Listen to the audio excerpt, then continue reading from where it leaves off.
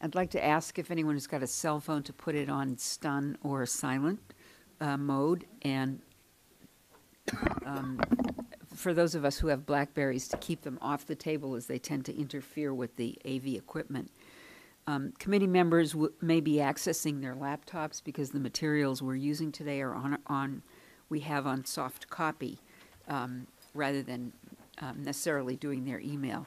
This is an official business meeting of the Medical Board of California, and we will conduct this in a disciplined fashion, and we'll hope to avoid any disruptions. We have a designated time on the agenda for public comment, and we'll ask for public comment on each agenda item.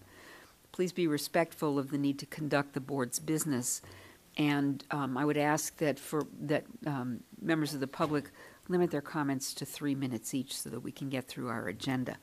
And as I said, we will have public comment on every item on the agenda. And if I forget somebody, please raise their hand. Kurt, my lawyer here, keeping me honest. And if it helps us if anyone wants to speak to fill out a slip, Lisa will collect the slips, Ms. Toof. And if you haven't and would like to speak on an agenda item, just raise your hand and I recognize you. But we'll ask that you fill out a slip after the fact. And I will do my best to call on everyone who has a desire to speak. Ms. Toof, could you call the roll? Ms. Shipsky? Dr. Diego? Here. Dr. Solensman? Here. Ms. Yaroslavsky? Here. Dr. Lowe? And Dr. Levine? Here. Thank you. We do have a quorum, and so we can proceed. I don't have any slips in hand. Is there anyone who would like to speak on an agenda item, on an item that is not on our agenda for this afternoon? Seeing no hands, I think then we can proceed with the agenda. We will move to agenda item number 3, which is approval of the minutes from the September 19th, 2012 committee meeting. Can I have a motion to approve the minutes? Are there any additions or corrections to the minutes? Any changes that board members have seen? Seeing none, is there a second? Can I get a second? Ms. Salmonson, thank you. All in favor? Aye. Any opposed? Okay, the minutes are approved.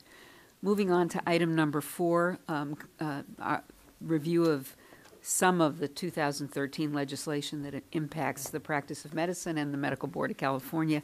Ms. Simoes is going to walk us through the bills, and she will indicate where we need to actually take a position and where the discussion is for information purposes. Thank you. I just handed out an updated tracker list because where we're at in the process, things are changing every day. So on your tracker list, the bills in green we're going to be discussing at this committee hearing. The bills in yellow will be discussed at the full board meeting on April 25th and 26th. And the bills in blue are spot bills. If they are amended by April 22nd with language related to the board, they will also be discussed at the full board meeting. I do want to point out that the board's sunset bill, SB 304, has been introduced. However, it now only includes the extension of the sunset date. So if language gets amended before our board meeting, we will also be discussing that one. So let's start with the first bill. AB 154 Atkins is sponsored by Access Women's Health Justice, American Civil Liberties Union of California, Black Women for Wellness California, Latinas for Reproductive Justice, NARAL Pro-Choice California, and Planned Parenthood affiliates of California. This bill would eliminate the distinction in the existing law between surgical and non-surgical abortions and would allow physician assistants, nurse practitioners, and certified nurse midwives to perform an abortion by medication or aspiration techniques in the first trimester of pregnancy if specified training is completed and clinical competency is validated. This bill would essentially codify the Health Workforce Pilot Project, HWPP number 171, that was coordinated through the Office of Statewide Health Planning and Development and sponsored by the Advancing New Standards in Reproductive Health program at the University of California, San Francisco. The purpose of the pilot project was to evaluate the safety, effectiveness, and acceptability of NPs, NMs, and PAs in providing aspiration abortions, and to evaluate the implementation of a standardized competency-based curriculum and provision of aspiration abortion care. As part of the pilot, 40 nurse practitioners, certified nurse midwives, and physician assistants were trained to be competent in aspiration abortion care. Clinicians participated in a comprehensive didactic and supervised clinical training program, which included a written exam and competency-based evaluation process. Trainee competency was evaluated daily, and at the end of the training on confidence, procedural performance, patient care, communication, interpersonal skills, professionalism, practice-based learning, and clinical knowledge. This bill would require PAs, NPs, and CNMs to complete specified training and achieve clinical competency, which was also required as a part of the pilot project, before they are allowed to perform abortions by medication or aspiration techniques.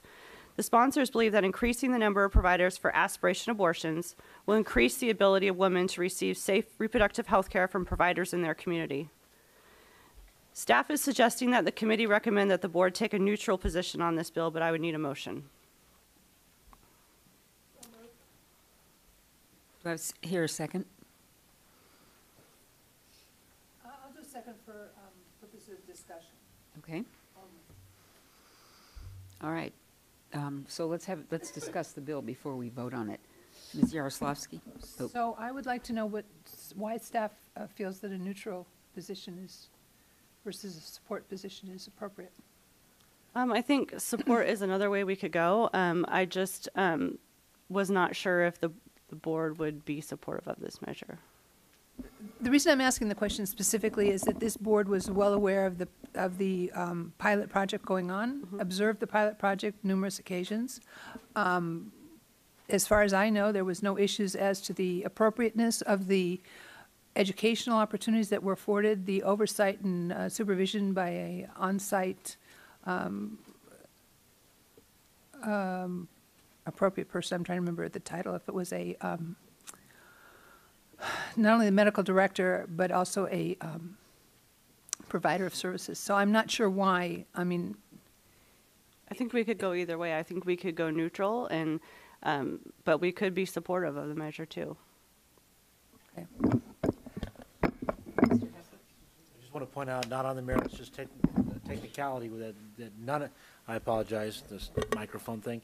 None of these license groups are in fact de facto medical board licensees, correct? Correct.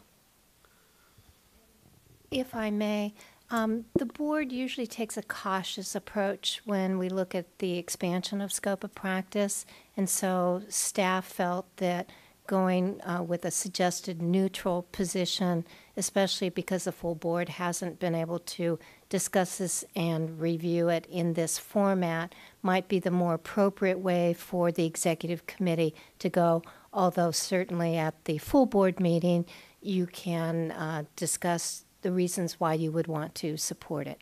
Okay. But you certainly can go with a different position. So what we will be doing is recommending a position to the full board, and it will be open for full discussion at the full board. We have a motion on the floor to support a neutral position on the bill at this time, and we have a motion and a second. Can I ask all in favor? Oh, no? Oh, public comment, sorry, on this bill. Do you have any slips? I do, but it just says agenda item 4, so I'm not, if it's not related to this bill, we can wait. So someone was trying to get up there. Oh. Okay. Yes, I'm Margaret Crosby with the American Civil Liberties Union, and this is Deborah Rottenberg from Planned Parenthood, and we are the co-sponsors, but we are just available to answer any questions if there are questions or concerns. Thank you. thank you very much for your offer. All right. Then all in favor of a neutral position at this time and referring to the board for fuller discussion? Aye. Aye. Any nays? Okay. Okay, great. Moving on, the next bill is AB 635, Amiano, and this bill is sponsored by the Harm Reduction Coalition and the California Society of Addiction Medicine. This bill would amend the Civil Code to allow a licensed healthcare provider that is authorized by law to prescribe an opioid antagonist to prescribe and subsequently dispense or distribute an opioid antagonist to a person at risk of an opioid-related overdose, or a family member, friend, or other person in a position to assist a person at risk of an opioid-related overdose. This bill would allow the licensed healthcare provider to issue standing orders for the administration of the opioid antagonist. This bill would specify that if a healthcare provider or person who possesses, distributes, or administers an opioid antagonist pursuant to a prescription or order acts with reasonable care, they shall not be subject to professional review, be found liable in a civil action, or be subject to criminal prosecution for issuing a prescription or ordering or possessing, distributing, or administering the opioid antagonist. Naloxone is used in opioid overdoses to counteract life-threatening depression of the central nervous system and respiratory system, allowing an overdosing person to breathe normally. Naloxone is a non-scheduled, inexpensive prescription medication with the same level of regulation as ibuprofen. Naloxone only works if a person has opioids in their system and has no effect if opioids are absent. Existing law established a 3-year overdose prevention pilot project in 2008. The pilot granted immunity from civil and criminal penalties to licensed healthcare providers in 7 counties who worked with opioid overdose prevention and treatment training programs if the provider acted with reasonable care when prescribing, dispensing, or distributing naloxone. The pilot was extended in 2010 and extended liability protection of third-party administrators of naloxone. The pilot is now scheduled to sunset on January 1st, 2016. According to the most recent data released by the Centers for Disease Control and Prevention, in 2008, there were 36,450 drug overdose deaths in the United States. According to CDC, overdose prevention programs in the United States distributing naloxone have trained over 50,000 laypersons to revive someone during an overdose, resulting in over 10,000 overdose reversals using naloxone. Of note, language in existing law for the pilot project only includes civil and criminal liability. It does not exclude healthcare providers from professional review. Board staff is unsure of what the reasoning behind including professional review is, but would like to continue to work with the author's office on this point and bring this bill back to the board at the April board meeting. However, this bill will help to further the board's mission of consumer protection. So staff at this time is suggesting that the committee recommend that the board support this bill in concept, but have staff continue to work with the author's office. Can I ask a technical question? Sure. Is that different than support if amended? It is a little bit different because I don't know, I haven't had a chance to actually meet with, I don't know what the meaning behind is professional review. Are they talking about our review? Are they talking about peer review? If we actually ask for that amendment, we should have a, be clear on what the reasoning was behind that. So that's why we went with a support and concept. I mean, I think we could go with a support if amended if it was sure and it's an amendment that we would want to take. Okay. I just haven't had a chance to have that meeting yet. Ms. Salmon, Dr. Salmonson? Yeah, I just, with that professional review in there, I'm not quite clear what protection the healthcare providers are getting. I mean, it's already not criminal to prescribe it, is it? I mean, what is this? Well, part of what it has- added protection is this law giving if the professional review part is still in there? Yeah, I mean, I'm not sure about the professional review part. Like I said, I want to look into that a little bit further. But what it's allowing them to give a standing order, not just to the person, but also to the family or a friend, or it's other than just your patient, and that's part of the reasoning behind. That's what the difference because is. the Okay. reasoning kind of behind it has been in talking. I did meet with the author's office once, but I haven't met with them again. Is that if you're the patient and you're undergoing a drug, overdose, that you are in a position to give yourself this drug. So, and this is the Okay. reasoning behind giving it to other people. But would the drug be given, the name on the prescription would be to the person who was presumably at risk to overdose, but Yeah. then it would be administered by the Yeah, family and member. it may be given to that, distributed to that other person and administered also. So the patient would give it to their family friend, whoever's in that position, and that person would be administering it to the patient.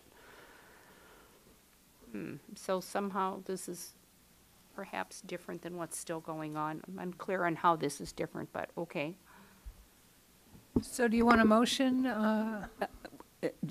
Hepley, did you have a comment? Yeah, just from a purely legal perspective, perhaps my colleague could chime in here too, Ms. Dobbs, but I'm not familiar with the term professional review. There is some inconsistency that if it were speaking strictly of the administrative discipline system, then we would say exempt, you'd be exempt from discipline.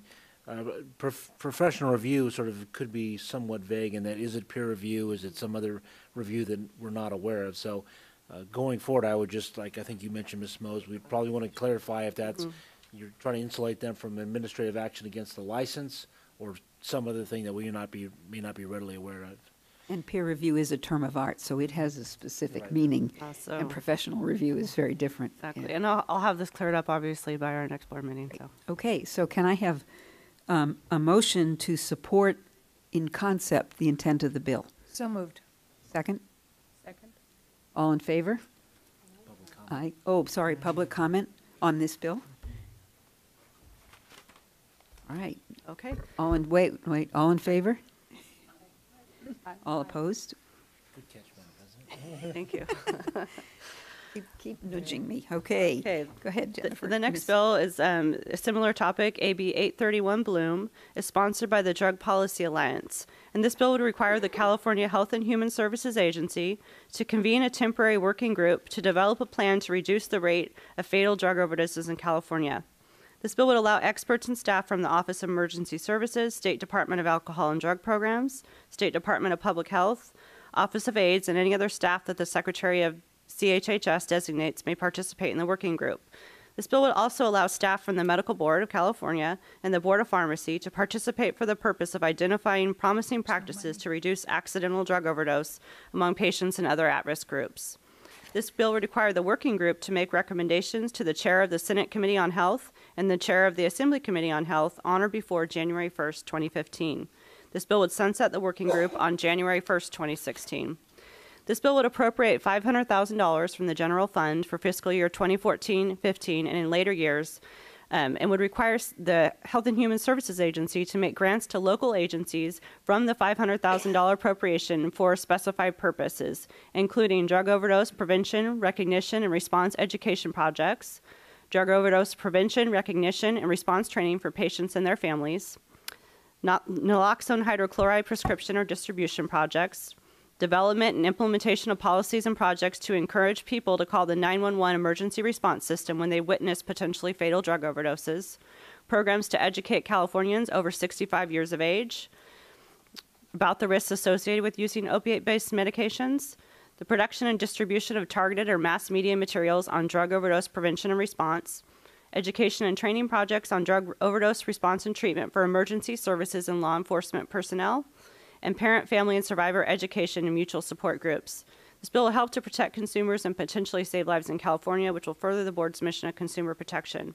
Staff is suggesting that the committee recommend that the board take a support position on this bill. I need a motion. So moved. Any questions from members of the board? I was going to have a discussion, then a second. No, that? you're no, Second. Have a second? All right. Discussion by board members. I think it's duplicative of what the board is trying to do with its forums and other work. And by the way, $500,000 for local programs for an entire state of California is kind of meaningless.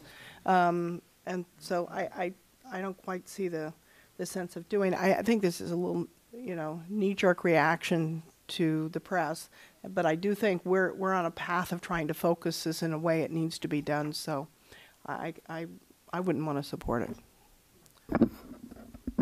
Well, I kind of was silent because I wondered why do I not have a good feeling about it, but I have to say, because you kind of want it, but I think you articulated the 500,000 and the it seems mean-spirited to not support it, but I don't think, it seems like where it's a duplication of effort in a way.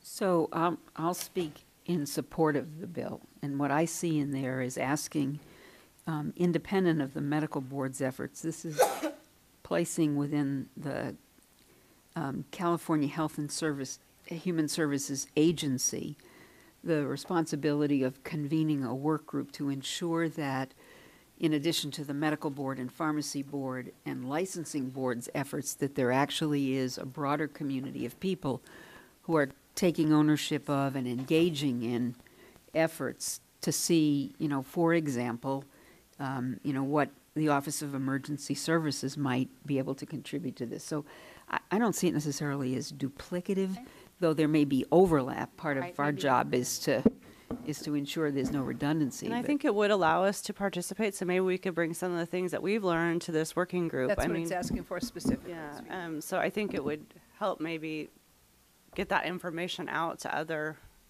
agencies, because state agencies don't always look at what other state agencies are doing. So maybe this is a good forum for that, but we leave that to the committee. And to Ms. Shipsky's other comment, there's no guarantee that $500,000 will survive through the Appropriations Committee. True. They really are two separate sets of actions. One is the convening and trying to come up with a plan, and the other is a grant program, and that may fall by the wayside. So, Dr. Salmonson? Well, now that you put it that way, another group, and I don't know, just schools. I mean, what the, I don't know, Department of Education, I don't know if they should be at the table, but Absolutely. That's a really if good they're not suggestion. named, I would think involve them. And this, I suspect the secretary would be open to suggestions about other interested parties. And it does kind of give an opening for the secretary to include other people that they, think might be beneficial to the working group. So. Well, except the focus here on this bill is for people, for patients who are prescribed opiate-based medications, and for their families and communities. It doesn't go that broadly to talk about the whole issue of kids getting access to prescribed medication. It sounds as if it's similar to how do you stop people from overdosing, that have a legitimate prescription. Well, I would suggest that it seems to me that this is an educational opportunity, and that it doesn't look like it's going to solve the problem. We don't know what's going to solve the problem, but the more hands we put on deck, I think the better it is. I think it's important also, Mr. Bloom is a newly elected assembly person, and I think it pays for us to consider, he's trying. We should support it. so I'll call members of the public. Okay, all in favor of a support position on AB 831, say aye. Aye. Aye. I think I'm it. All opposed? So we have one for and one against. Oh, okay. Okay. Okay. So you have a support position on the Okay. bill, Ms. Moses. All right, the next bill is AB 916, Eggman. And this bill is sponsored by the California Society of Plastic Surgeons and would prohibit physicians from using the terms board, certified, or certification when advertising unless the terms are used in connection to a specific certifying board and that board has been approved by the American Board of Medical Specialties, is a board or association with equivalent requirements approved by the Medical Board of California, or is a board or association with an accreditation council for graduate medical education approved postgraduate training program that provides complete training in that specialty or subspecialty. Of note, this bill does not address the proposal included the board sunset report that would remove the provision in existing law that requires the board to recognize equivalent boards or associations.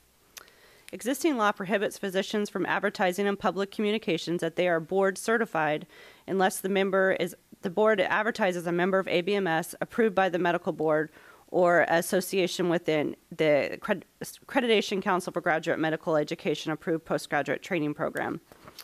According to the author's office, there are some physicians misrepresenting themselves and their qualifications by providing misleading statements in public communications.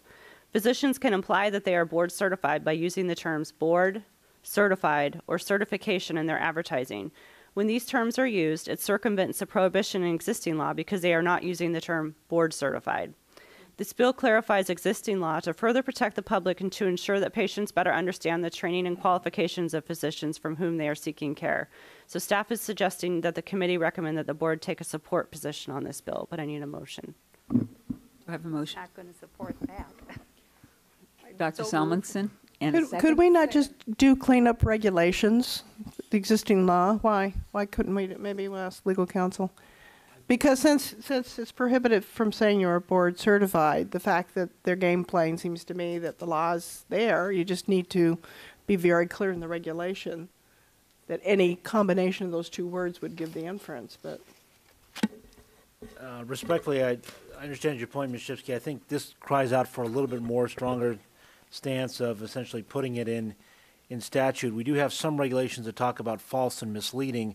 I think this goes to the core issue, though, of what actual terms you can use, because 651 is very specific. It talks about board space certified, and as I think as Ms. Smose points out, it's, you know, board, couple words certified, or board, and in the next paragraph certified. I think the statute would need to be corrected for us to implement even a regulatory solution.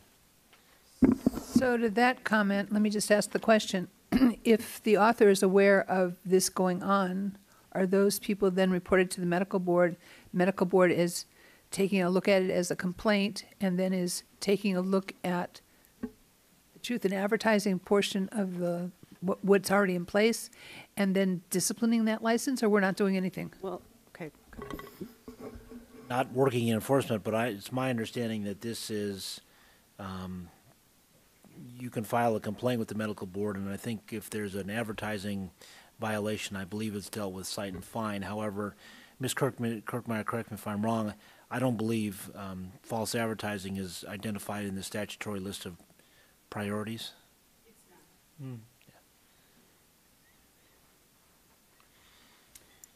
Can I ask a clarifying question? Ms. Simos, the term, there are some subspecialty sections which have certification process. Some of them go on to be actually boards of the ABMS. Some of them issue a certification in, for example, a surgical procedure. Mm-hmm. Would this prohibit someone from representing that they are certified in laparoscopic cholecystectomies? It would not allow them to use the term certified or certification unless it's an ABMS board or a board approved by us. So, yes, I think so. Mr. Hupler? I would agree, although that's kind of a tough question to parse out. The way I see the bill working, you can't sort of roughly combine board certified, certified, or board unless it's one of the big three.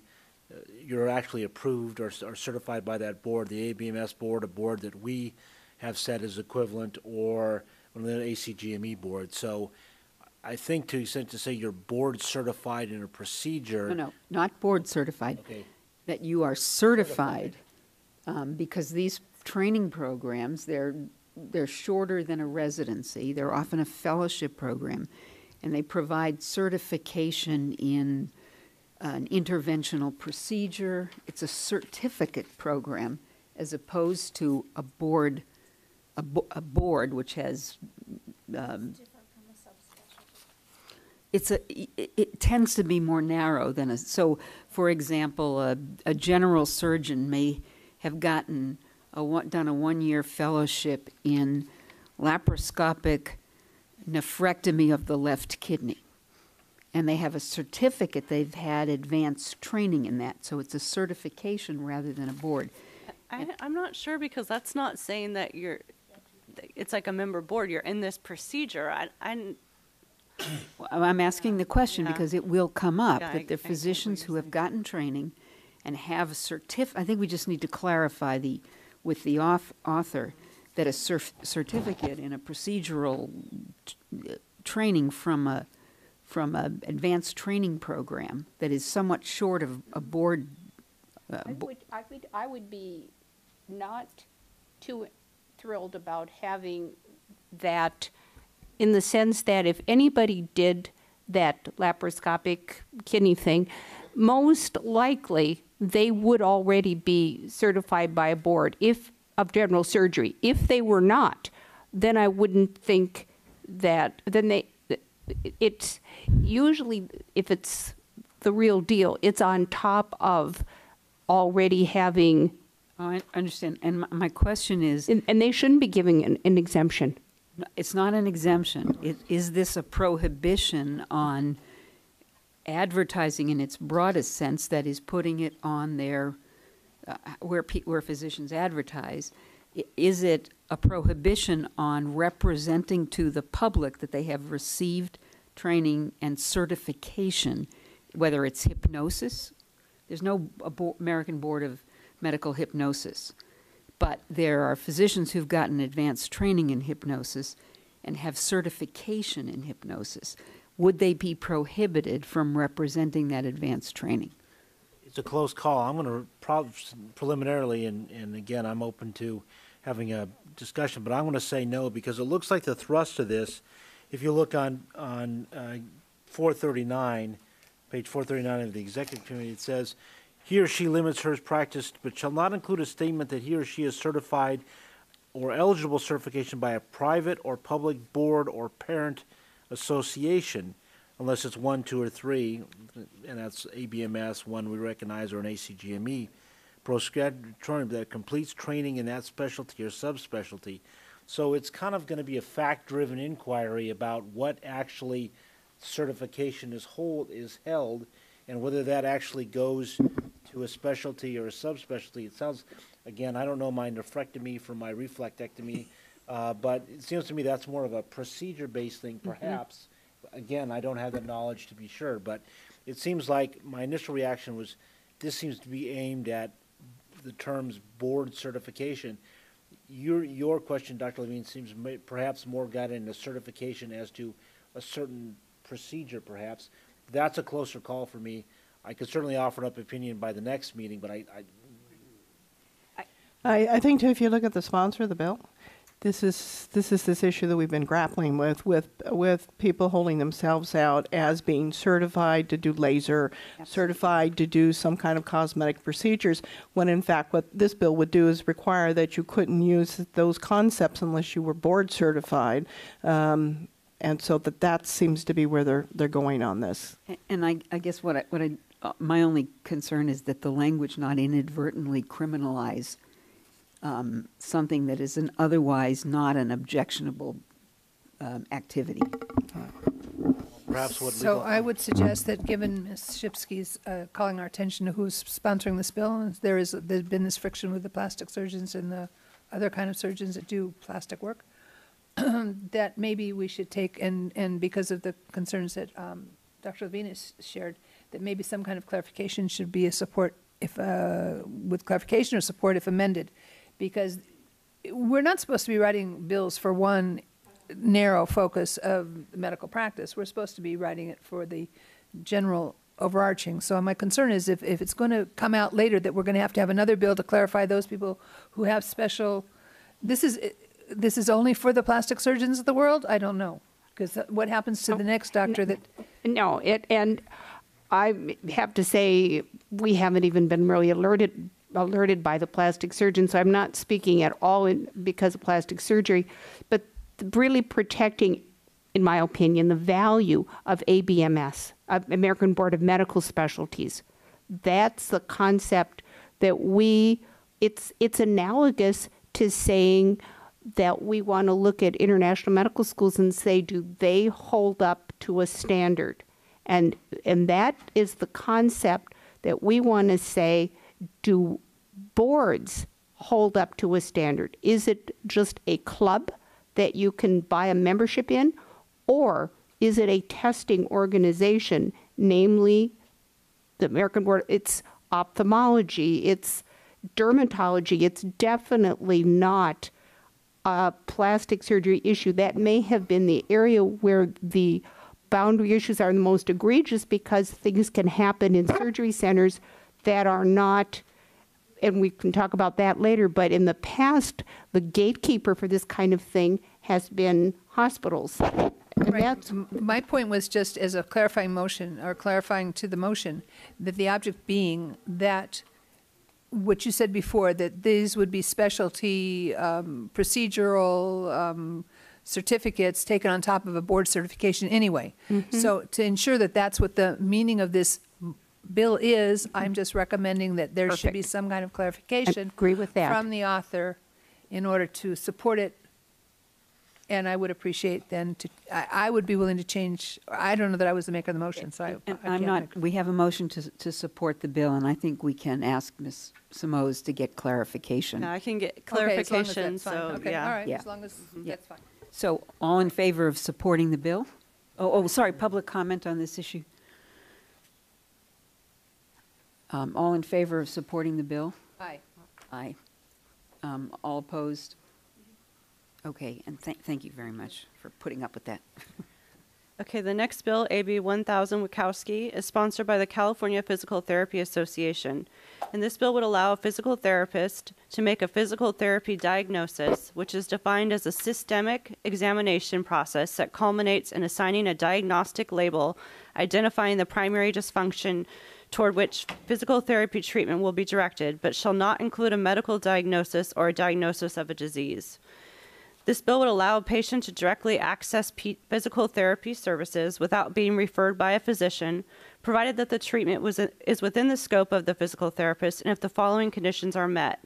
If the PT has reason to believe that the patient has signs or symptoms of a condition that requires treatment beyond the scope of practice of a physical therapist, the physical therapist shall refer the patient to a physician, an osteopathic physician, or to a dentist, podiatrist, or chiropractor. The physical therapist shall disclose to the patient any financial interest in treating the patient, and the physical therapist shall notify the patient's physician with the patient's written authorization that the physical therapist is treating the patient. This bill would specify that it does not expand or modify the scope of practice of a physical therapist, including the prohibition on a physical therapist to diagnose a disease. This bill would also specify that it does not require a healthcare service plan or insurer to provide coverage for direct access to treatment by a physical therapist. This bill changes the scope of practice of a physical therapist by allowing a physical therapist to make a physical therapy diagnosis and allowing a physical therapist to treat patients without a referral from a physician. The board has taken opposed positions in the past on bills that allowed for direct patient access to physical therapy services. The board was opposed to these bills because they expanded the scope of practice for physical therapists by allowing them to see patients directly without having the patient first seen by a physician, which puts patients at risk. Patient's condition cannot be accurately determined without first being examined by a physician, as physical therapists are not trained to make these comprehensive assessments and diagnosis. Staff is suggesting that the committee recommend that the board oppose this bill, but I need a motion. So moved. Second? And question, if I could? I need a second. sorry. Second? I'll second it. Any comments or questions from board members? Yeah, I'm confused, even though I supported the opposed. But I thought it said on one point, it does not expand or modify the scope of practice. Well, to me, making a diagnosis absolutely does. That seems like an internal contradiction. Well, it makes that statement in the bill, but it also does allow for direct access and allow for the diagnosis. So I mean, to me, the most important thing of anything is the diagnosis. So that to me is whether or not that's appropriate or not, but to say it's not a change is, I think, very inaccurate in the analysis.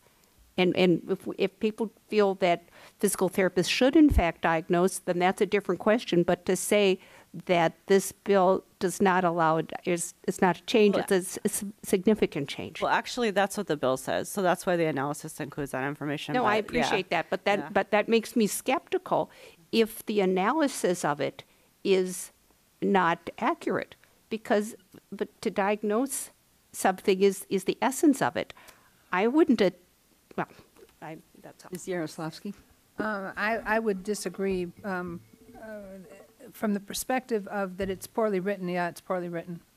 But from the perspective that they're going to diagnose something that has to do with physical therapy, they're not diagnosing brain cancer, they're not diagnosing melanoma, they're not diagnosing lung trouble. They're diagnosing that if you've fallen down, you've got a sore muscle that needs to be treated. So, I mean, let's get our hands around what it is they're talking about doing.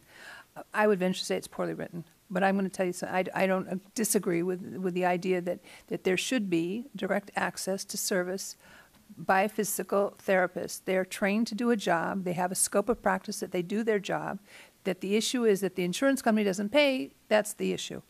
That's what direct access means. That it should have a time limit. It should have, but here they put more than they had in the last thing. The last time when we opposed, here they've put that they are going to sign or state that if there's conditions that they shouldn't be treating, that they're going to be sending them to the doctor. That they're going to notify the doctor of what they're doing. So I'm not so, I think it's poorly written. I'm going to be honest. I've said it many times, so you got the point. It's poorly written.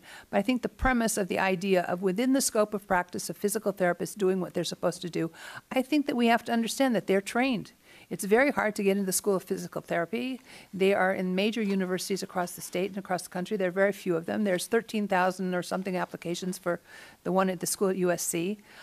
These people are coming out, they're trained to do something. So I don't understand how we let them go to school, we let them pay the money, we give them a certificate, and then we say you can't do your job. So, and we've gone through this already, and I understand that. So I'm just, not that I disagree with you, Dr. Solomonson, not that I disagree with you, Dr. Levine, but I think that we as a board have got to stand up and understand that if we are expecting people to do their jobs, let them do their jobs. Otherwise, we shouldn't be involved. There is one thing I want to point out. The last bill that you're referring to from last year, it did have a time limit. This bill doesn't include a time limit, and it actually says the PT shall notify the patient's physician, but only if the patient signs off on it. So it's not.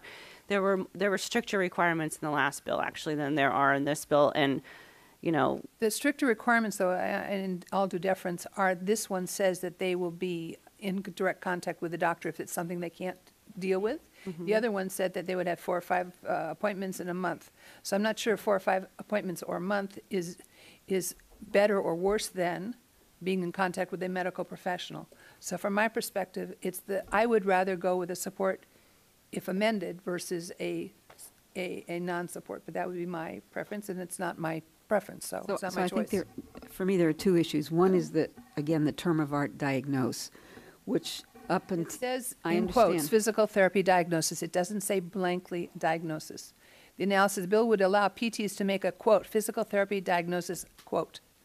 It says there continually above the description of the current legislation, bill would allow a physical therapist to make a physical therapy diagnosis. So I think we need to be clear on what the bill says and not leave out.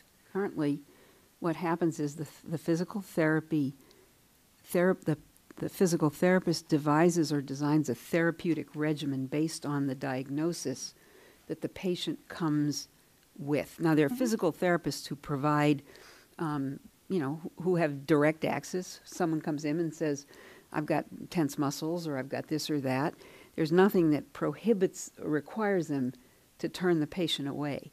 They do not currently diagnose. They prescribe a regimen of therapy based on the diagnosis that the patient has, and it may have been, 6 months ago. I saw the orthopedic surgeon. I tore my meniscus. This is based on insurance. If your doctor gives you a prescription to go to a physical therapist for a treatment, what the doctor has decided, your insurance company pays. If you decide to go to a physical therapist for whatever injury you think you might have, that physical therapist may treat you. The insurance is not, you pay for your treatment. The physical therapist treats you.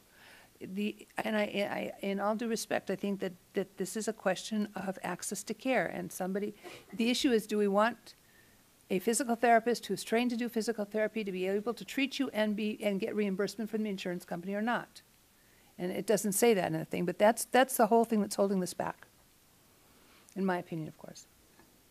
There is something in the bill around reimbursement, right? Yes, it actually it says that they don't have to. Right. This does not actually constitute a basis for coverage. The passage of this bill would not create circumstances which would require coverage by an insurance company. And again, my concerns are the use of the term diagnosis, because at least in my experience, physical therapists work with physicians in their specialty, which is to match a treatment plan to a diagnosis. And the second is to ask someone to refer based on a condition that they aren't able to treat is fine, but what if they aren't able to recognize it? And they're not necessarily trained to recognize or diagnose conditions that might be contributing to the presenting symptom. And so we're relying on a physical therapist to recognize in all circumstances when they ought to be referring to a physician. I just have to speak from personal experience. I just went through 5 months of physical therapy with a entire practice that it's made of doctors of physical therapy. And my physician didn't know it was wrong. They made the diagnosis, they developed the treatment, and went back to her. And we're seeing more of these practices come up where they are doctors of physical therapy, and they are actually, the physicians are just saying, this patient's got low back pain, can you figure out what this is? And that's what occurred in my case. So I think that's maybe where this is going, but, you know, that seems to be out there already. I would suggest that nobody goes into a physical therapy office because they don't expect to be treated for something. So that the patient has walked into an office where they expect that someone is going to alleviate some reason they've come in for, has to be an assumption that we all have to make. Whether we think that there might be something more wrong or more worse with the patient and they should be seeing a doctor in the first place is really the question. When doctors don't know what to do, they send you to a physical therapist. That's why they're sending you to physical. They're sending you there for treatment. It's either that or pills or a shot. So they're sending you for treatment. So I think at some point that the medical board is going to have to grapple with what it wants to see these whatever you want to call them, professionals within their scope of practice doing what they've been trained to do. So at some point, I think that I don't know that that's where you want to go, but if we're not going to be at the table at all, we're not going to be able to discuss what we want as part and parcel of any kind of bill. So it's either that's where it's at, I think. Dr. Diego? I was just trying to look back to see if they're, following that conversation, if there's something there also that says, and at what point they report back, right? Because that's what's missing. Is that missing? Missing is the number of visits they can go to without being in consultation with the doctor. Exactly, yeah. It says now if a PT has reason to believe the patient has signs or symptoms of a condition that requires treatment beyond the scope of practice, then the PT shall refer the patient to a physician, an osteopathic physician, or to a dentist, podiatrist, or chiropractor. So now a chiropractor is in the same position as a doctor. You all like that one, huh? The dentist, that's a good one. Well, that could be TMJ, the TMJ. That makes sense. That makes sense. Well, so who made the motion? Who made the motion? Dr. did. Salmonson moved it and I seconded it. So are you at all willing? Are you at all open to some kind of an amendment, or not at the table at all? Well, I think it's unfortunate. I mean, to me, the best scenarios I see are when doctors and physical therapists work together, and I think going in the direction of less physician involvement in the diagnostic part is sort of not the direction that I see as a positive. So let me just suggest to you that as far as an ethical issue, I would agree with you, doctors and physical therapists should work hand in hand, but it becomes the issue of the spouse of the medical professional providing the alternative service, so that the doctor prescribing to the spouse who's a physical therapist that you want this surgery, this is the physical therapist you've got to go see. That's also not that's not legal. If I'm not mistaken, that's a stark violation. Stark violation. But I know of situations where so I'm not looking that when you say that they have to work hand in hand, I think that also has to be.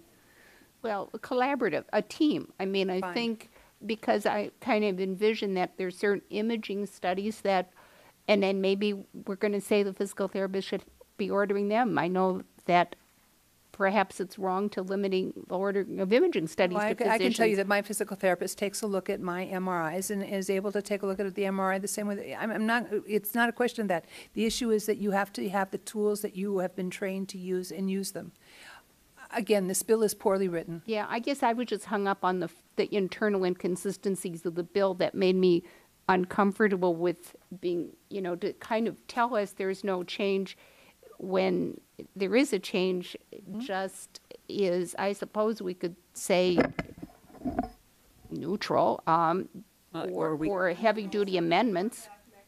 I think the largest deficiency in this is that there is not a mandatory report back after a specific period of time. It shouldn't be left to anybody, no matter what their profession is. That it's just if the patient says that okay, we'll send it back. So I would hope that we somehow. So So could we, do we have the option of just referring this to the full board discussion and deferring Yes, we on can. taking? Perfect. Why don't we do that? Because ultimately, it is the board that has to vote on this, and we can reflect that we have there are differences of,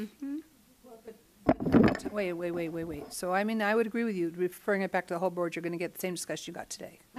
So the issue is that within time constraints of the legislation process, is there any opportunity to do anything between now and then, the end of the month with the board? I don't know this legislator, but this previously came from Darrell Steinberg, but his was much better, much. I mean, I could definitely call the I mean, legislative it's- office. I mean, you're it's gonna- not, You're not going to get any, I mean, Dr. Levine, all due fairness, you're not going to get a better discussion at the board meeting with more people. it's, so Ms. Shipsky's concern is the lack of Fine, mine as feedback. well. Mine is the use. We need to really stress that any of these bills with other allied professionals, that there has to be collaboration and that it has to be a system of collaboration. Otherwise, we're going to go far off afield with everyone doing what they want to do, and that's not the purpose. I think the purpose is to expand access, but it has to be within the healthcare system. And I'm going to say that I continue to have concern with the use of the term diagnosis. Because I would go along with you. I'll take, that we really, I would appreciate, I would direct you, please, to go back to staff, to go back to this person, Wykowski, I guess the name is, and suggest seriously that this needs to be improved, that this is not a way to bring a bill to out at a period. I mean, no offense, maybe it's inappropriate to expect some kind of engagement on a collaborative, positive method, and we'd like to be positive. But this is, so I would go along the time limit, absolutely, the collaboration and lack thereof noted, as well as the term physical therapy diagnosis. It's got to allow physical therapists to do the job that they've been trained to within the scope of practice as they know it. well, what I can do if we defer it to the board is, make the call or stop by the author's office and just say, this is kind of how the conversation went, and we're going to be voting on this at the full board, and just give them a heads up and what kind of things we're looking for without actually taking a position, because, even if we take one today, it's not a real Right, position but I that do can- believe in the Physical Therapy Act. It does reference physical therapy diagnosis, just like the Nurse Practice Act. There is a thing called nursing diagnosis. And so There is. So in that nurse- could be in that context that they're using it, but I think we have to be very clear what that parameter means.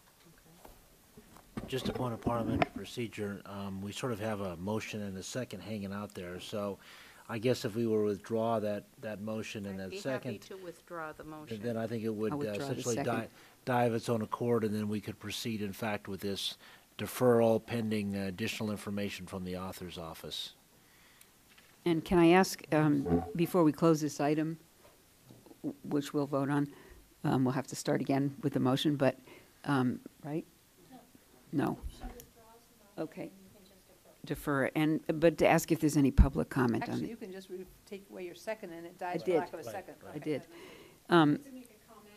I've been a therapist, a massage therapist for 30 Can you come speak to the, tell us who you are and speak into the microphone? Thank My you. name is Victoria Edwards, and I'm assistant to Frank Cooney, working on the cancer bill 1278. That's why we're here.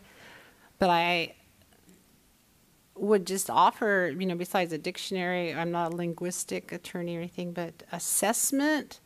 Diagnosis is a word that the medical doctors, seem to own, And in my years of being a therapist, to use that word with a client was like, you're going to get condemned and go, somewhere down there, dark and hot. So, everyone has had to be very, very careful talking to people about what you're allowed to say. And I've worked as a therapist, 30, 40 years with lots of people.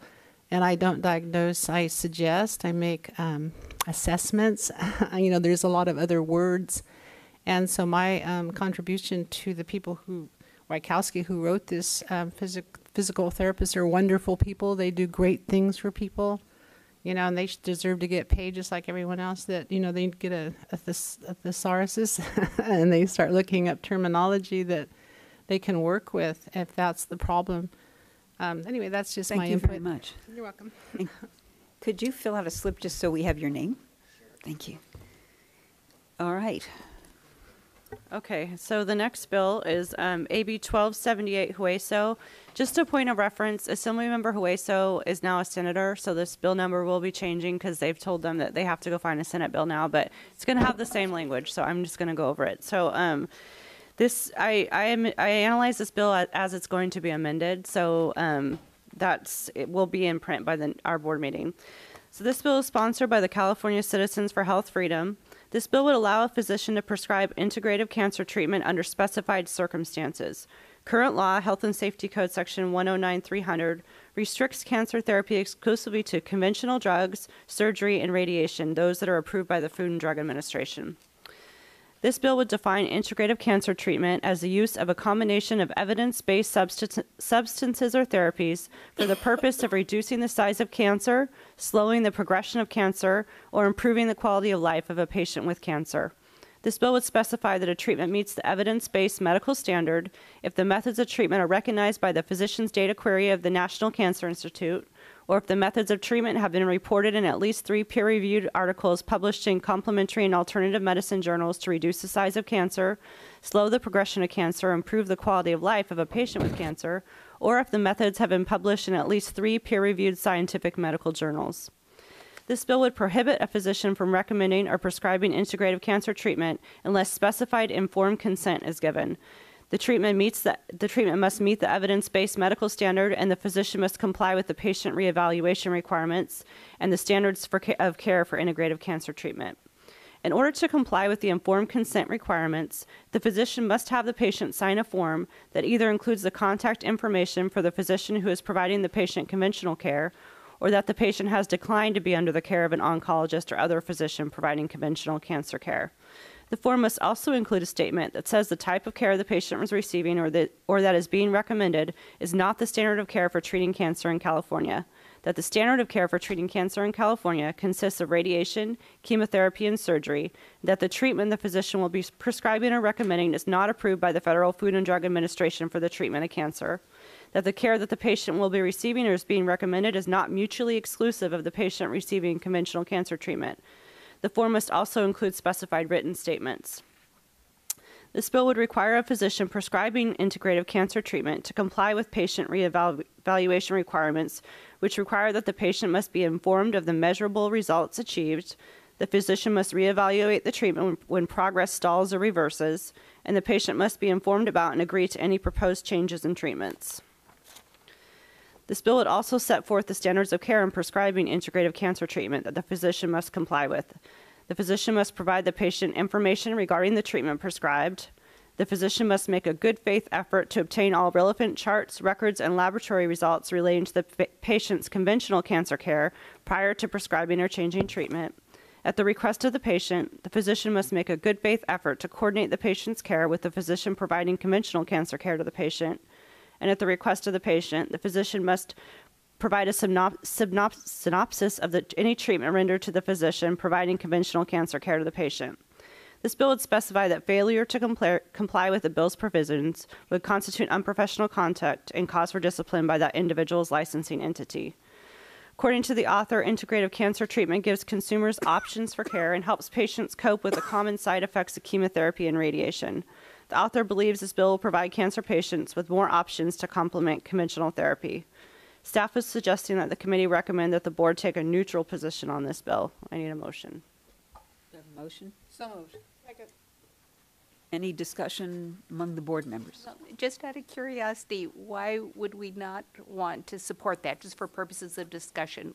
I mean, we could support, I think it's for the same reasons as 154, like we're taking a cautious approach, but I think we could also support this bill as well. I mean, I think they made a lot of efforts in this bill to make sure that patients are informed about conventional cancer therapy, makes them sign, written statements, makes them give them those statements, makes them meet some kind of evidence-based standards, are really trying to make sure that that kind of what, I don't know if you remember if Mr. Serrano-Sewell said in our last board meeting about, the quackery kind of concerns. And so that's why we were kind of taking a cautious approach. But I mean, I think we could go support too. And as you read it, it sounded like there were some pretty good safeguards in there. Even though I'm conservative in a lot of ways, thinking that this seems like a pretty reasonable bill. Dr. Diego?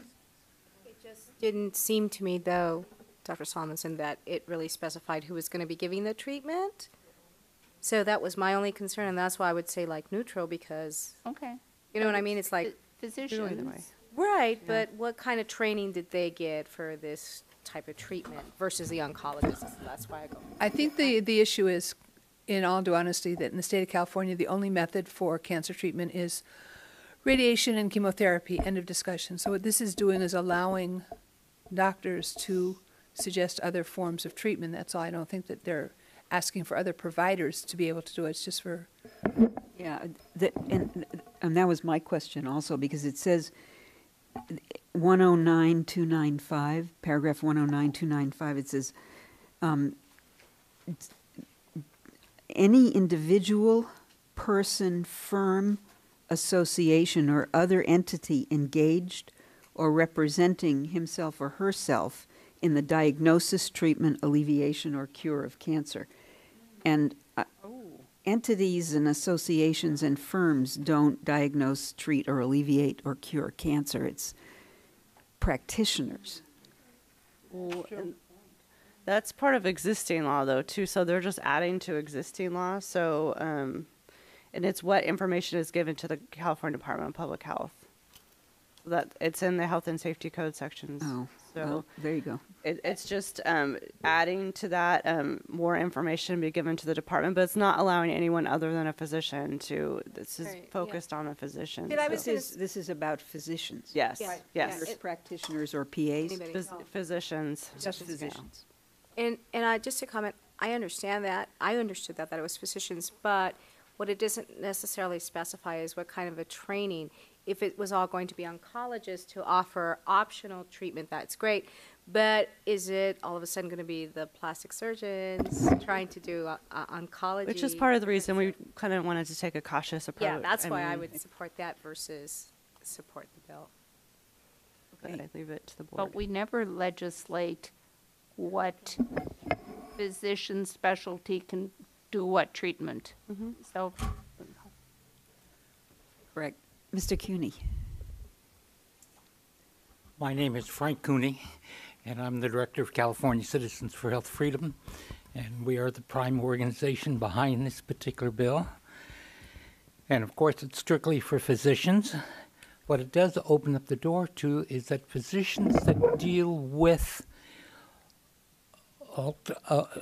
health products that are in the health field to be able to be utilized. And we're talking about herbs or nutritional supplements in that particular area, which is not done by the FDA at all. It doesn't deal with that area. And there's been a whole range of research in that particular area that shows deep benefits for this process. There are some others, but that's primarily the main reason, is to move away from the harsh approach of chemotherapy, radiation, surgery, to a much easier approach and a more health approach that deals with it. And the alternative physicians that deal with that try to determine first what caused the cancer and deal with the causation of the cancer. And often it's diet, sometimes it's lifestyle, sometimes it's genetic inheritance will move in that direction, but often it's toxins within the body. And the effort then is to work with natural removal of toxins in the body and build the immune system so the immune system functions better is the major focus on that particular process. And I might indicate I've been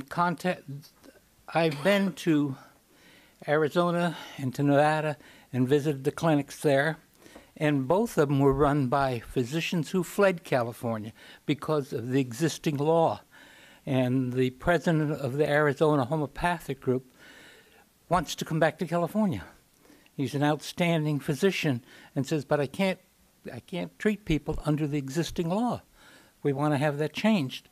And the physician who started the homeopathic group up in Nevada, he's deceased now, was a physician who fled California and on that process.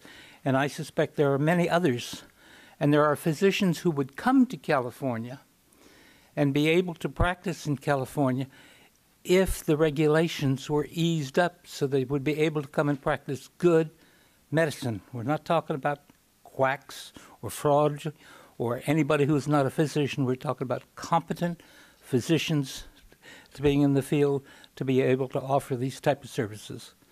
Any questions that you'd like to ask me? Thank you. So we have a motion on the floor for a neutral position on the bill. Any other comments from members of the public? If not, can I have a vote from those, all of whom would vote aye on supporting, on a neutral position on the bill? Aye. Okay. Okay. Any nays? I think not. I think we got. Thank you. Okay, thank you. The next bill is AB 1308 Bonilla, and this bill is sponsored by the American Congress of Obstetricians and Gynecologists and would allow a licensed midwife to directly obtain supplies, order testing, and receive reports that are necessary to the licensed midwife's practice of midwifery and consistent with the scope of practice for a licensed midwife. This bill would also require the Medical Board of California to adopt regulations by July 1st, 2015, defining the appropriate standard of care and level of supervision required for the practice of midwifery and identifying complications necessitating referral to a physician. This bill would require a licensed midwife to disclose in oral and written form to a prospective client the specific arrangement for the referral of complications to a physician and surgeon. Although required by law, physician supervision is essentially unavailable to licensed midwives performing home births, as California physicians are generally prohibited by their malpractice insurance companies from providing supervision of licensed midwives who perform home births. The physician supervision requirement creates numerous barriers to care in that if the licensed midwife needs to transfer a patient baby to the hospital, many hospitals will not accept a patient transfer from a licensed midwife as a primary provider who does not have a supervising physician. Licensed midwives also have difficulty securing diagnostic lab accounts, even though they are legally allowed to have lab accounts. Many labs require proof of physician supervision. In addition, licensed midwives are not able to obtain the medical supplies they have been trained and are expected to use, oxygen, and medical supplies that are included in the approved licensed midwifery school curriculum. The inability for a licensed midwife to order lab tests often means the patient will not obtain the necessary tests to help the midwife monitor the patient during pregnancy. The board, through the Midwifery Advisory Council, has held many meetings regarding physician supervision of licensed midwives and has attempted to create regulations to address this issue. The concepts of collaboration, such as required consultation, referral, transfer of care, and physician liability, have been discussed among the interested parties with little success. There is disagreement over the appropriate level of physician supervision. The Midwifery Advisory Council has also held meetings regarding the lab order and medical supplies medication issues and has attempted to create regulatory language to address this issue. However, based upon discussion with interested parties, it appears that both issues need to be addressed through the legislative process. This bill would address one of the barriers of care by allowing a licensed midwife to directly obtain supplies, order testing, and receive reports necessary to the licensed midwife's practice of midwifery, which would help to ensure consumer protection. This bill would also require the board to adopt regulations to address physician supervision and to identify complications necessitating referral to a physician. However, the board has been unsuccessful in endeavors to adopt regulations regarding physician supervision in the past. Board staff will continue to work with the author's office and sponsors on language that will help to solve the issue of physician supervision and remove barriers to care, while at the same time help to ensure consumer protection. Board staff is suggesting that the committee recommend that the board support this bill if it is amended to better clarify what the supervision requirements should be in statute versus in regulation. And I've actually talked to the sponsors today, and this is definitely a work in progress. This is just kind of to get us to the table. So we will be continuing to work together, but we would like to support it with some amendments. So moved. Do I have a second? You have right here. All right. Any comments, questions from members of the board?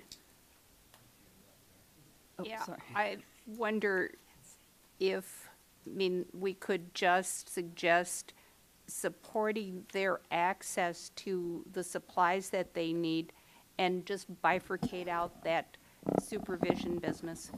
Because I think they'll get their things right away, but I still feel demanding that we somehow implement the supervision arm when there are such barriers, namely the liability issue, to me are lumping two very disparate kind of things. So I would be completely supportive of them getting the oxygen, you know, go for that. And then let's separately try to solve what seems like a kind of a regulatory conundrum. Well, I don't know if the authors would be open to that, but we could take a supportive amended position and see what kind of, because basically right now they're trying to basically come up with something. So we could see kind of what they come up with. And then, of course, I'm going to bring it back to the board again. And if language is in there to address the supervision issue, which right now it really isn't, it's just telling us it's to do just something. demanding it again. And So- whereas I think at least I am, supportive of their getting the oxygen and getting lab tests, but at the same time, somehow saying, solve this magical, you know, problem that's kind of a legislative issue where supervision's being mandated. So Well, I would recommend that what Dr. just Thompson is clarify. suggesting, it would be Yeah. very nice, Oh, except for the thank fact, you. except for the fact that this Thank you. sponsor of this bill is the American Congress of Obstetricians and Gynecologists, which we've not had in the past. Otherwise, I would agree with you that, you know, you might as well do it incrementally. But given who is sponsoring this bill, let's assume that they've got some strength and power in the legislature. But I like, and Ms. Whitney correctly points out the staff's recommendation of saying it needs a statute fix and not just Exactly. try to. Yes, exactly. So thank you. And this seems to reflect a commitment on the part of ACOG to actually solve the problem. Absolutely. Which is their problem, actually. What was handed to ACOG's them. problem. Yeah, well, it is Yeah, their, it was Well, handed but to they've been them. coming to meetings, they've been showing up, they've been participating, they've been engaged. Staff has been really very helpful, and it's a different mood it's great. in the room. Okay, so Air we conditioning have, doesn't work. Can I ask a question? Ms. Mose, if I may. When you talk to this author's office, one of the things that we talk about supplies, could you clarify whether it's the common understanding that supplies means dangerous drugs? Because those two aren't necessarily the same thing. To get to dangerous drugs, issuing a drug order, issuing a prescription, you're going to have to amend the pharmacy law. Well, it doesn't really specify in the bill, so. Where do you see dangerous drug? Obtain supplies, order testing, and receive reports that are The necessary. reason I say that is we ran some regulations one time that talked about analgesics and other things. An analgesic per se is something that's you acquire via prescription. Where is it listed in this? No, I know it's not in here. I'm just Oh, saying, I'm yeah. just asking for clarification if that issue has come up. Broad is Did you want it to supplies. I add, did be not added? ask that No, question. I'm not, I'm just seeking clarification. I'm not, so clarification that the word supplies does not include the You want to make intention sure it also of, doesn't include opiates? a prescription, dangerous drugs Products? includes, yeah, so Not yet. they can't prescribe and they can't dispense, so, okay. So just clarification that that isn't the intent. And Okay, will do. so is there any public comment on supportive amendment on this bill and our position? Mr. Cooney? I am not a midwife, but I've attended many, many meetings over many, many years on this issue, and I salute the board when they created the advisory committee, and the advisory committee has come up with recommendations, and I think it's great that you're coming to grips with it. I might indicate when you're talking about supplies, it could be put in there that medications or supplies that are within their scope of practice.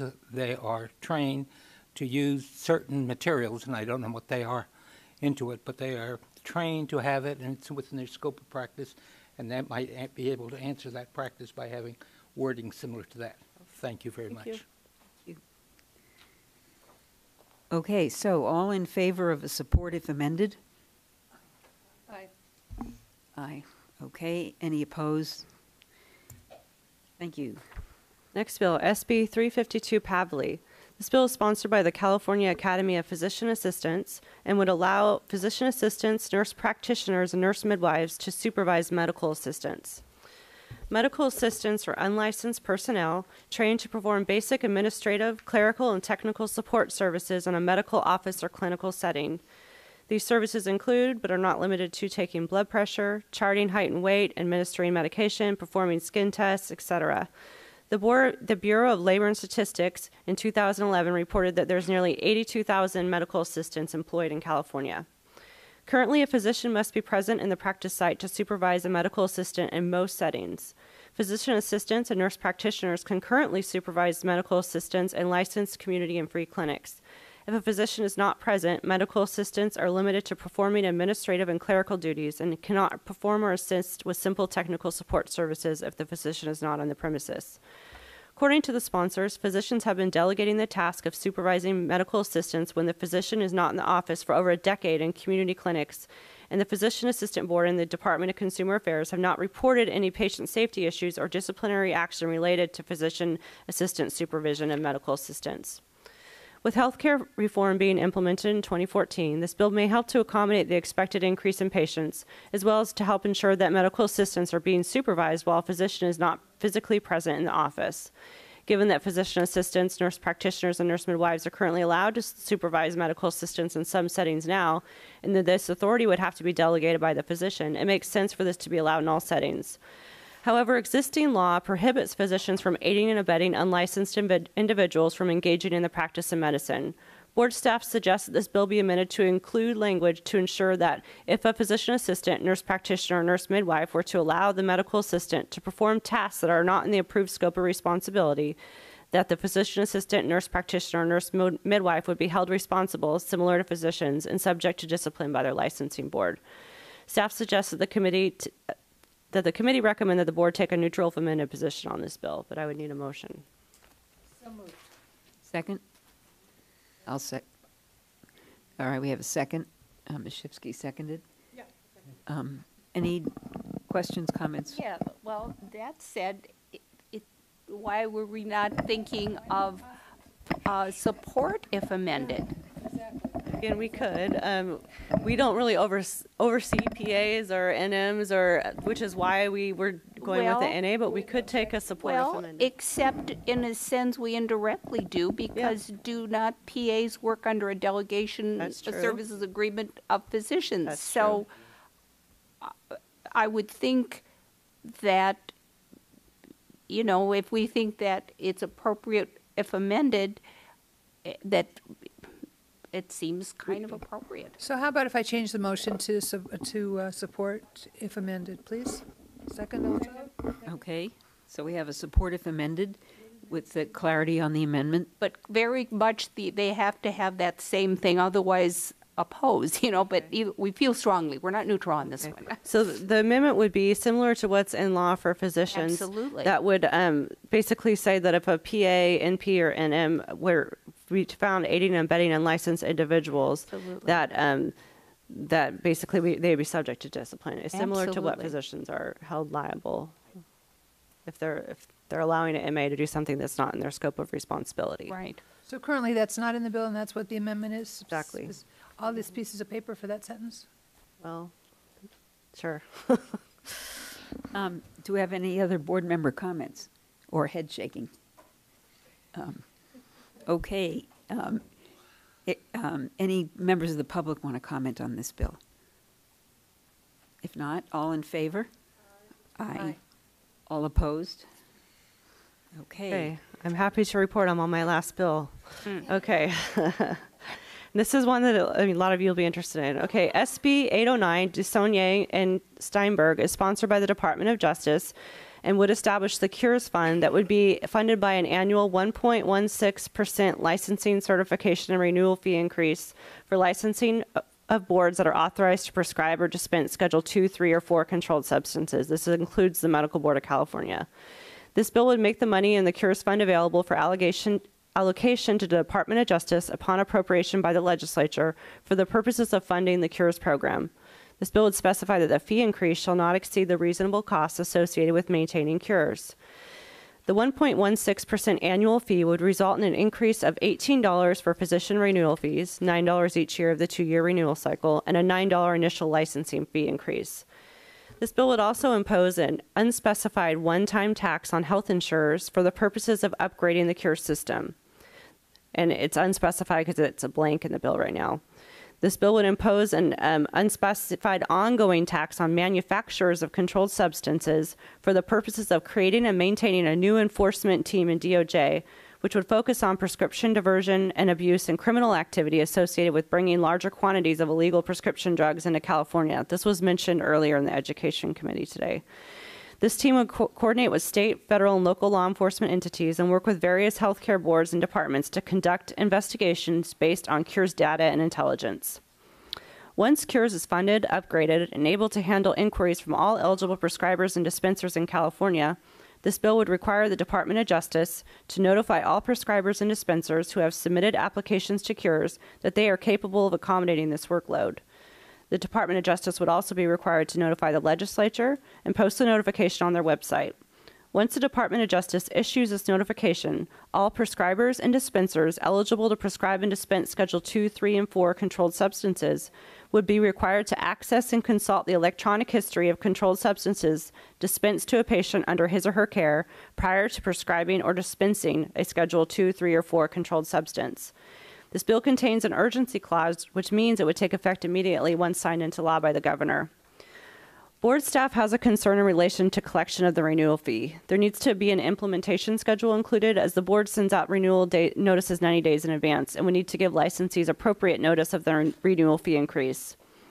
Board staff is also suggesting that the fee increase not be an annual fee increase, but a 1.16% increase on licensing and renewals. So in fact, it would be $9 for initial licensing and $9 for renewals. This bill requires physicians to utilize Cures prior to prescribing Schedule 2, 3, and 4 controlled substances once DOJ has provided notice that the system is capable. However, there is no penalty associated if a physician does not comply. Requiring a physician to utilize Cures each time they prescribe a Schedule 2, 3, or 4 controlled substance, and also requiring the pharmacist to utilize Cures before they dispense that same prescription may be overly excessive. In addition, placing a tax on manufacturers to support a new enforcement team in the Department of Justice may be premature, as Cures will not be upgraded for some time. The board believes Cures is a very important enforcement tool and an effective aid for physicians to use to prevent doctor shopping. Although the board currently helps to fund Cures at a cost of $150,000 each year, these funds could not be used for staffing. The board is aware of the issues Department of Justice is facing related to insufficient staffing and funding for Cures, and due to the importance of this program, staff is suggesting that the board support any effort to get Cures more fully funded in order for the prescription drug monitoring program to be at optimum operating capacity. Board staff suggests that the committee recommend that the board take a support and concept position, as this bill is a work in progress, with the following noted concerns. Fee increase for renewals should be biennial versus annual. An implementation schedule for the fee increase should be addressed. The requirement for the use of Cures should include a minimum penalty if it is not used. And DOJ enforcement teams should not be funded until Cures system is fully operational and upgraded. We need a motion. So do I have a motion for I'll support move in concept? Support and concept, I'll move the motion. Okay. All Now, right, so we have a support in concept motion on the floor. Ms. Yaroslavsky. I'm going to let Ms. Shipsky. Okay. All right. Ms. Are you Shipsky. formulating? Oh, she's formulating. I can hear it. A couple of things. I think we do need to support it in concept. However, I really don't think the physician should bear the brunt of the cost for this system. I think we've talked about that previously. I mean, there's no mention in here about the pharmacy dispensers, and there are many more of those than there are physicians. I didn't go through the whole list, but I can go through. It's all prescribers. So it's actually all boards of have licensees that are authorized to prescribe or dispense Schedule 2, 3, or 4 controlled substances. So I can go through the list for clarity purposes. So that's the Medical Board of California, the Dental Board of California, Board of Pharmacy, and that includes wholesalers, non-resident wholesalers, and veterinary food animal drug retailers, the Veterinary Medical Board, the Board of Registered Nursing, the Physician Assistant Board, the Osteopathic Medical Board of California, the State Board of Optometry, and the California Board of Podiatric Medicine. Right, they do drops. However, what we're not also focusing on is the genesis of the problem, and that is the drug manufacturers. And I know that there's some discussion in there, but I think really, quite honestly, they're profiting from the overprescribing of these very expensive medications that are charged. And both in the Medi-Cal system, Medi-Cal pays a tremendous amount of money for these medications. So, I would hope that there be some movement that, the pharmaceutical companies bear the costs of this system, since they've caused the problem. How the the bill is written now is they put an unspecified ongoing tax on manufacturers, but not to fund or upgrade the cure system. It's to fund DOJ's enforcement team. So they are putting some kind of fee on the manufacturers, but not specifically. I just personally think it's inequitable to tax the providers on the problem that is being caused by the product. If you didn't have the product, you wouldn't have the problem. So I would hope that we could somehow maybe communicate that we support the concept, because we know cures is extremely important and it does need to be funded, but that perhaps the source of the funding needs to come from the pharmaceutical industry. And I'd like to add a couple of other issues to the if amended list, one of which is a percentage as opposed to a flat dollar amount puts in an automatic inflator unrelated to whether or not the costs of actually maintaining the system inflate. $9 as opposed to 1.16%, because there may be other reasons that increase the licensing fee. If we end up with a tax on licensees, then it ought to be a dollar amount not linked to whatever happens to licensing fee. The second issue is that this relates to the in-concept piece. This is a moving target, and I think having listened to the hopes and dreams of Mr. Small, who is now the Maytag repairman who is single-handedly maintaining the cure system, he estimated that it would take 100 individuals to enroll all the prescribers in California. He would have to increase his staffing by somewhere up to 100 people if he were to ever enroll 100% of eligible prescribers.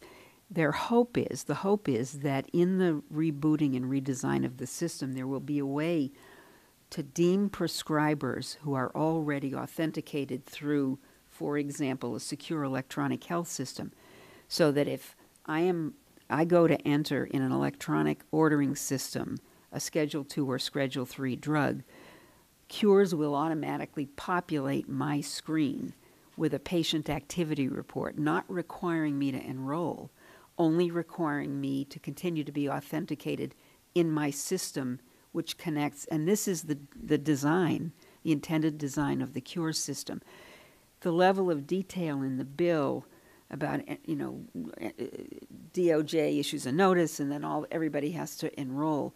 I think it's too detailed for, given that, we don't know the extent to which we can actually, and how long it will take to achieve the desired system design, which would make life easier for the DOJ as well as for the physicians and pharmacists in the state of California. So I think perhaps expressing in the legislation the intent that anyone who will be prescribing these drugs will either, have an automatic access to the information or will be required to enroll.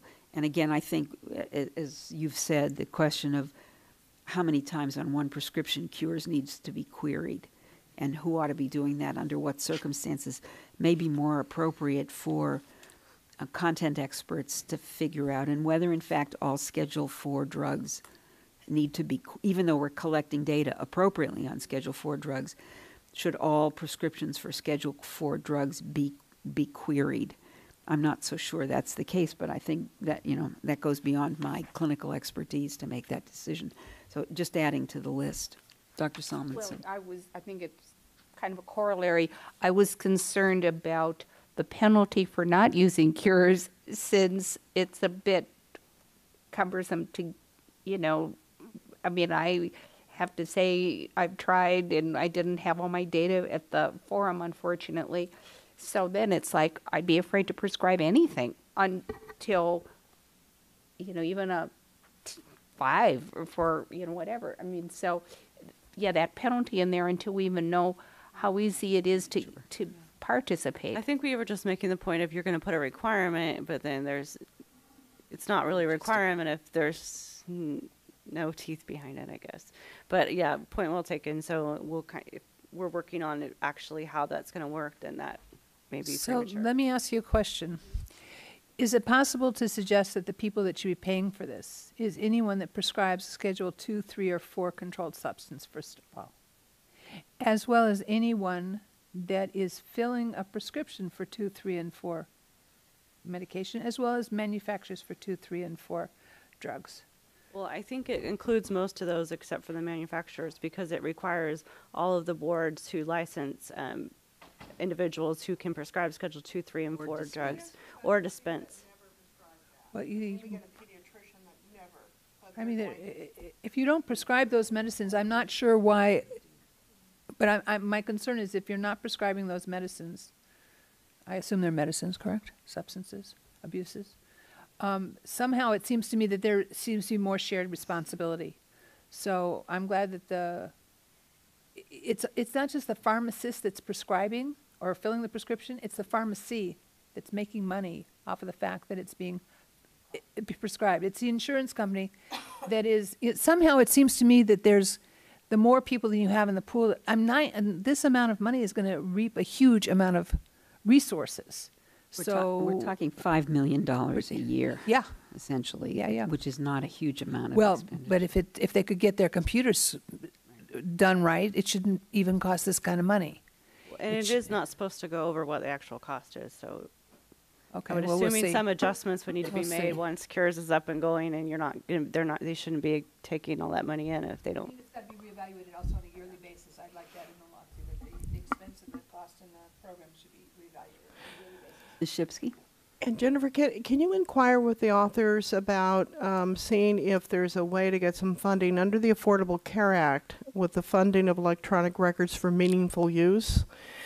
Could there not be some way that the state of California, with its physicians, could take advantage of that funding?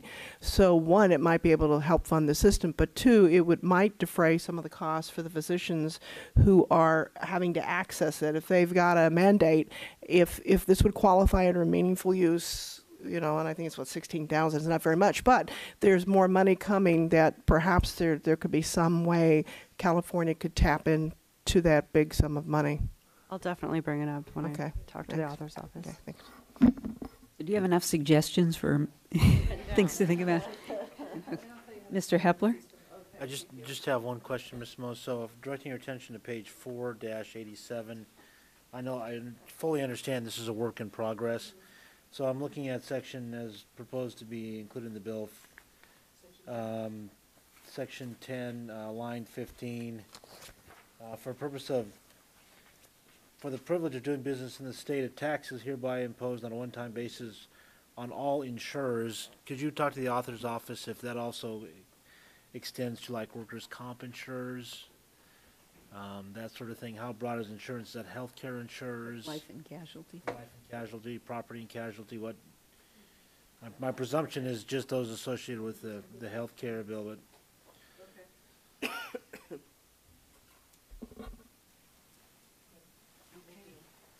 Thank you. Any comments from members of the public? We do have one. Long due from the California Medical Association. Thank you for coming. Good afternoon. Long Doe from the California Medical Association. I just have some comments to make.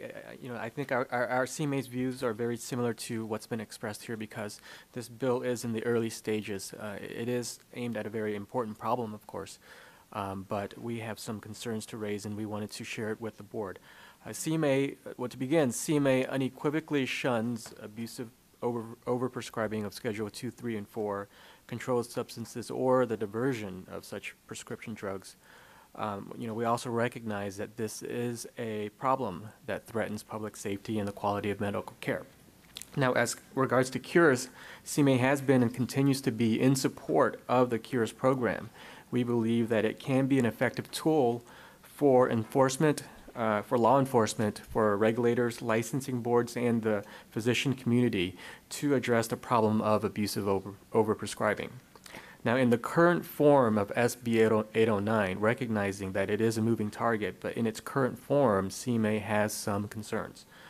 We have concerns that the bill may carry some unintended consequences that could impede the appropriate practice of medicine. Depending on how Cures is set up and how it operates, it may create undue burdens for its users. And moreover, in such circumstances, I think this is something that has been talked about today, the requirement for all eligible prescribers to enroll and to check the database before prescribing any controlled substance or has the potential to interfere with the practice of medicine. CMA believes that the Cures program must be adequately funded and staffed. We believe that tax revenue that's collected from the drug manufacturers and from health insurers, as currently provided in SB 09, is the most appropriate funding source because ultimately the Cures program inures to the benefit of the public.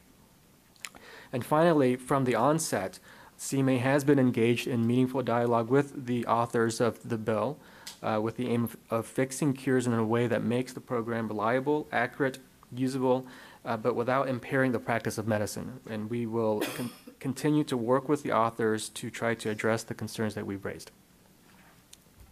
Thank you, sir. Do I have any other members of the public who'd like to speak on this bill? Seeing none, all in favor of a support in concept? Aye. Any opposed? All right. Thank you so much, Ms. Simoes. We're halfway through our agenda. So why don't we move on to agenda item 5, which is review and consideration of our administrative procedure manual. Ms. Kirkmeyer will walk us through the changes. I believe Mr. Hepler's going to join me. Okay. If you would please turn to tab 5, page exec 5-1, you will find the board's revised administrative procedure manual. As you may remember, at the January 31st, 2013 Executive Committee meeting, the Board Member Administrative Procedure Manual was provided to the members with suggested edits. At the meeting, the members approved the recommended edits and requested further edits to the document, specifically in the section on the role of the board officers, committee, chair, and panel officers. And then all of the edits have been made and are now incorporated into the manual that's actually in front of you. But also at that meeting, the members also requested that edits be made to the manual regarding written comments to the board, meetings requested with members by interested parties, and procedures for members when contacted by the media. The document on pages exec 5-2 to 5-19 have the amendments requested by the members at the meeting. In addition, board staff also added in a section on the process for members to follow when they are served with a lawsuit. I'd like to go through each amendment individually.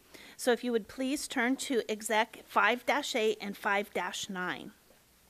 This section incorporates how to handle written comments. So if you want to look at that, I don't know if you would like me to read it, Dr. Levine, or if you want me just to ask if there's any comments on this section or any edits. I think just asking folks if there are any questions. Then that was basically kind of the direction we received from the committee at the last meeting. So basically, we will obtain the written comment prior to the meetings. We will send that out to the members. Of course, there will be a deadline. We've actually put that we would have to receive it, I believe, within 4 business days prior, and then we will send that out to the members so they will have that if an individual isn't available to attend the actual meeting. Great. And this was in response to a member of the public concerned that logistics preventing attendance at a meeting. In the face of that, the lack of an ability to distribute written materials to provide information to board members was an impediment to public input, and the board members agreed and asked that this be done. Okay. All Thank right. you. Then moving on, I'm going to turn to page exec 5-16 and 5-17. On these pages, staff added a section on meetings with public and interested parties, media inquiries, and service of lawsuits. If you look at the meetings with public and interested parties, you'll see that we have actually said that it's okay to have these meetings, that they may request it of the board member. The board member has the ability to meet with those parties, but we do put specifically in there that we really strongly suggest that you make note that you're speaking on behalf of you as an individual member. This is not the policy of the board. Or this is not the position of the board. And so we just kind of put that in there. And then also that you would you would state that out at the next meeting during the communication with interested parties. Okay, any edits on that section? Okay. Moving on, the media inquiries. This one at the last board meeting, it was actually the members themselves wanted to keep to the policy that the board members do not speak with the press, that those inquiries actually come into our public information officer, kind of as was discussed earlier in the education committee meeting. And so we kind of give direction with that. Again, pointing out that, you know, you get into trouble when you express a personal opinion. They don't always see it as a personal opinion. I think it's the board's position.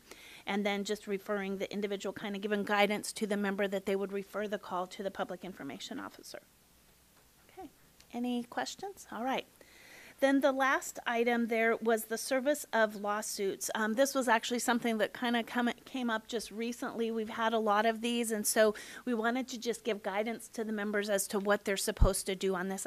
It's not really controversial or anything. It just kind of gives direction for board members, and this would be really good for new board members as they come on board to let them know, you know, when you get those, go ahead and call the office, call the executive director, provide the information to her, and then go ahead and send that up. So it's just kind of giving guidance on that. And then there were just some minor clerical edits on page exec 5-17 cleanup. You know, on the service of Sue, that not only did a certain party go to my council office and serve it on the city clerk, but the person hung out in front of my house until I came home. A person came to my house too. And served. So the personal service individuals. Yeah, did personal service. Yeah. I just took my husband and he said he wasn't taking it. She put it in the car. He kept driving and it was on the ground. She had to go pick it up. Right, so members, I'll take responsibility for most of this stuff. I'll take responsibility for most of this stuff. Under the service of lawsuits, my concern with the members is rather than get into a confrontation about whether or not it's proper service or not, go ahead and accept it, and then we'll make that fight a little bit later as to whether it was proper or not. So that's sort of the instructions given there.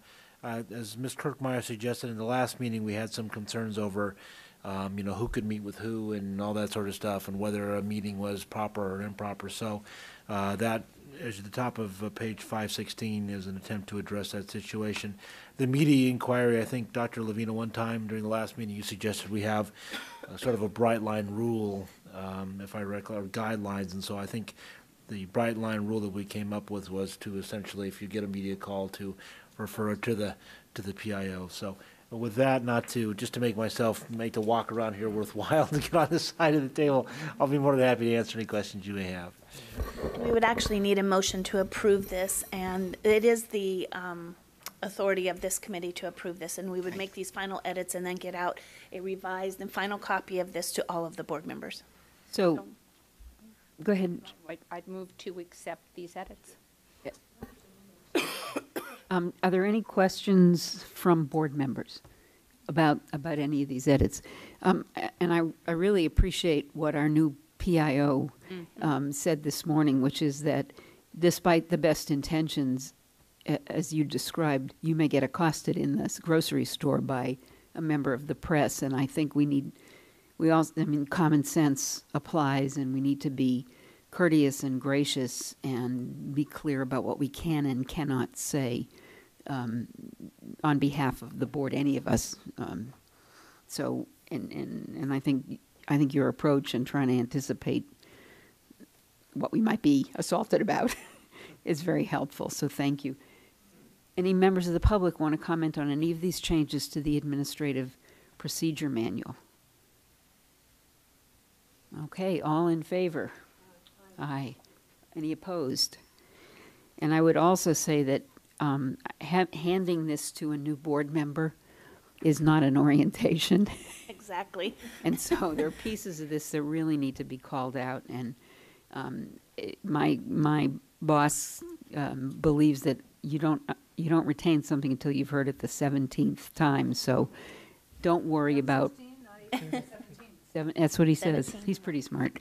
So so that we shouldn't worry about repetition.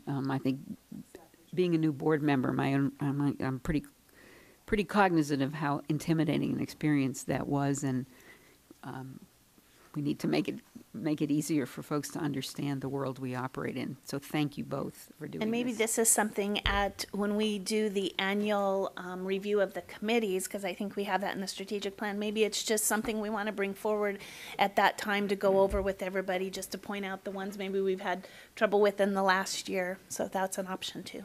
And the, in particular, pages 518 and 519, an annual reminder of board member training requirements and board member responsibilities, just by handing it out, and we'll all read it. Okay, great. So, and update on the strategic plan, Ms. Kirkmeyer. All right. If you would turn to tab 6, you'll find on pages exec 6-2 to 6-50 an updated strategic plan. As requested at the January 31st, 2013 Executive Committee meeting, each objective has been color-coded to indicate the status of each activity within each objective. Blue indicates the activity is completed or ongoing. Green indicates the activity is being completed as scheduled. Yellow indicates that the activity is not overdue yet, but it is nearing its completion date. And red indicates that the activity is overdue. In addition to the color coding, each objective has been updated to indicate the status or completion of the activity. All activities are now included into this new document. I know before we weren't including them unless the due date was forward, but now with this new method, we've included everything in here. The chiefs of licensing, enforcement, and legislation will continue to indicate during their committee meetings or during their program strategic plan or during their updates where the items they are discussing tie to the objectives of the strategic plan, so the members know the items are being completed. Several of the objectives will be dependent upon the issues that have been presented in the Sunset Review Report and whether legislation is drafted based on the issues brought to the Senate Business and Professions Committee. Staff will be monitoring the Sunset Review process in comparison to the board's strategic plan and will see what items need to move forward after the Sunset Review, the bill goes through. 2 activities in Objective 1.1 and 1.4 have dates that have changed due to the Federation of State Medical Boards Maintenance of Licensure project.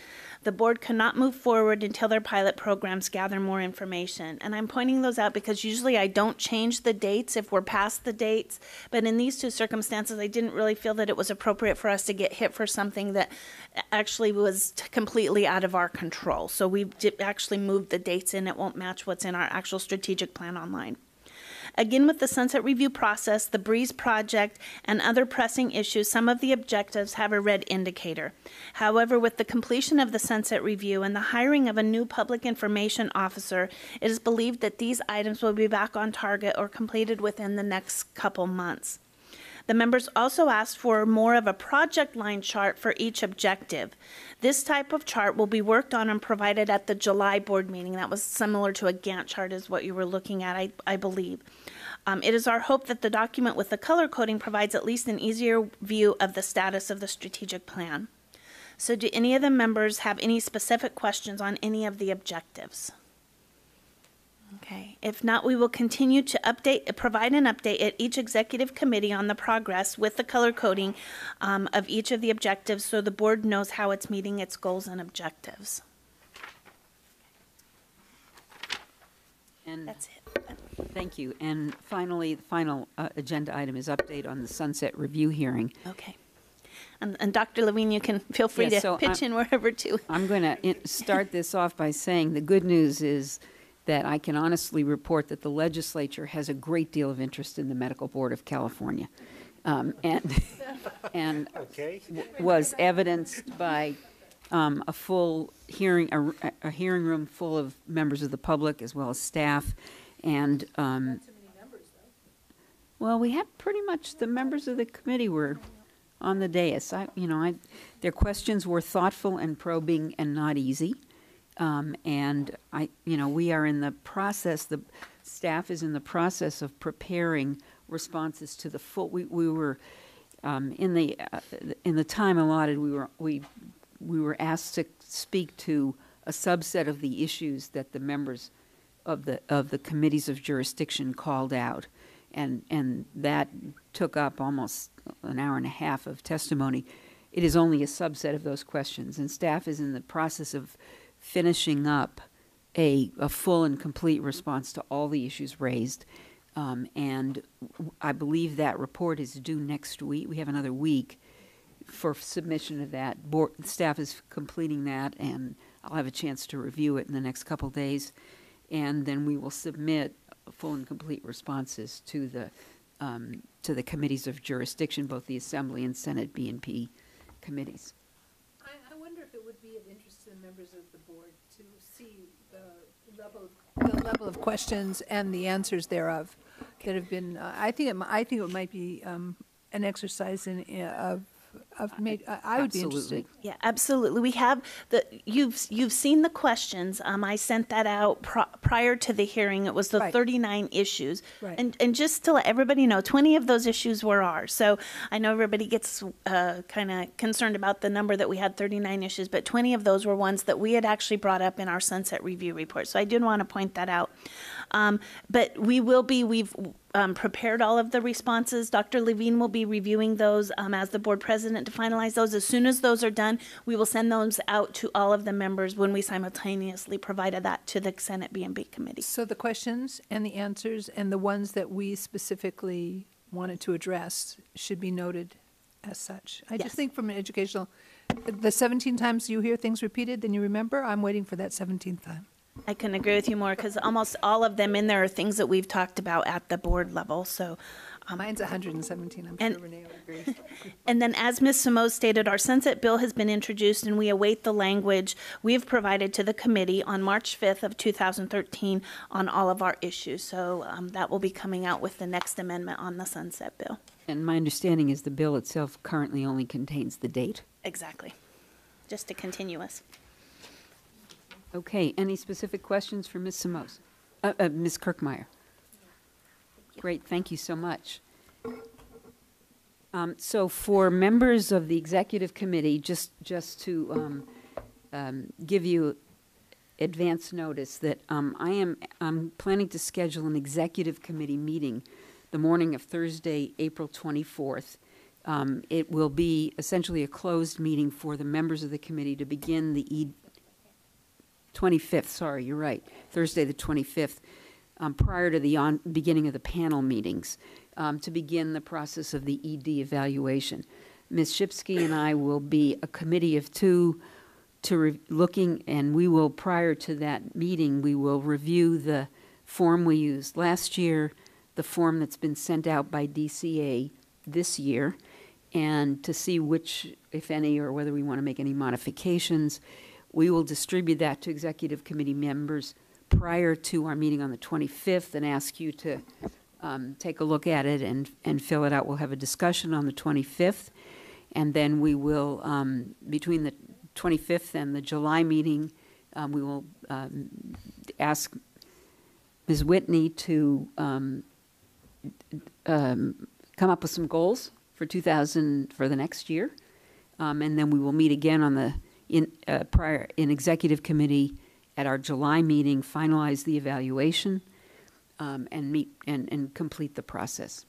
So just as a question as to logistics, to do it Thursday morning versus Wednesday evening, are we going to have time for the board meeting?